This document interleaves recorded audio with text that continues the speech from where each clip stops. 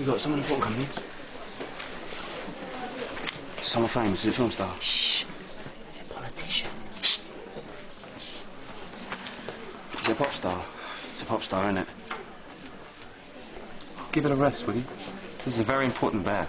Okay, let's go. Mind your backs. Just getting through to Ward T.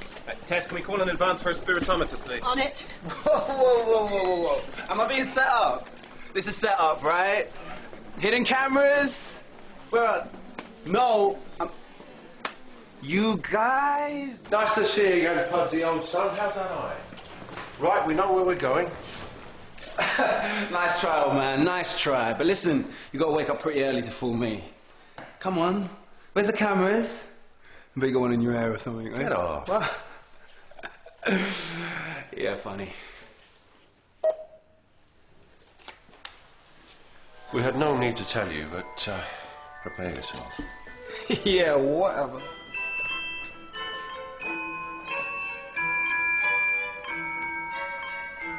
Feeling better, Edward, though?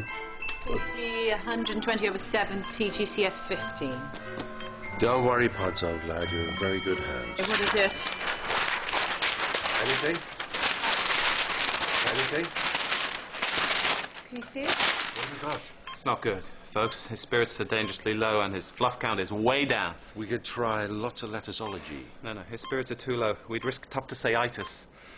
People, we've got to face facts here. This is a waiting game. Let's just hope something happens.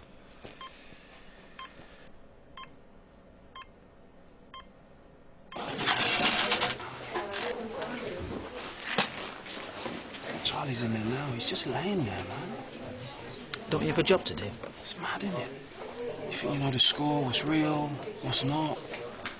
And it turns out that Teddy's I miss my Teddy, no. Mr. Bojangles. We went on a day trip to Bognor when I was a kid and someone nicked him out of the car. How's Pudsey? He's improved. A few seconds ago, the spiritometer registered an increase, just a little one. Adam's with him now.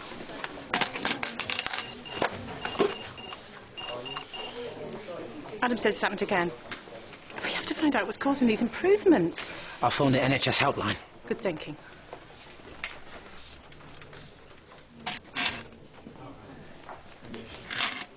I got it.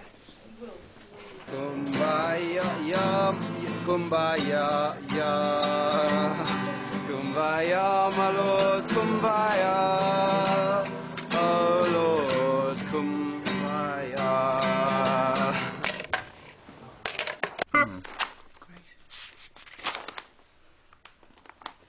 Hey, it looks like his spirits are picking up.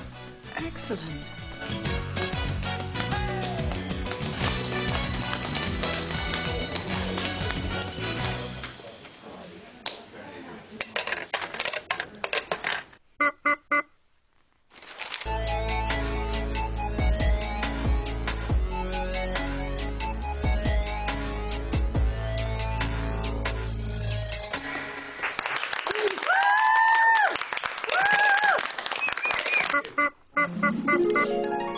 Hey.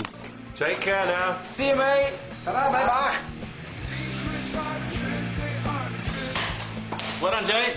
You're now authorised to work in Ward T. Wicked. Not bad for an imbecile.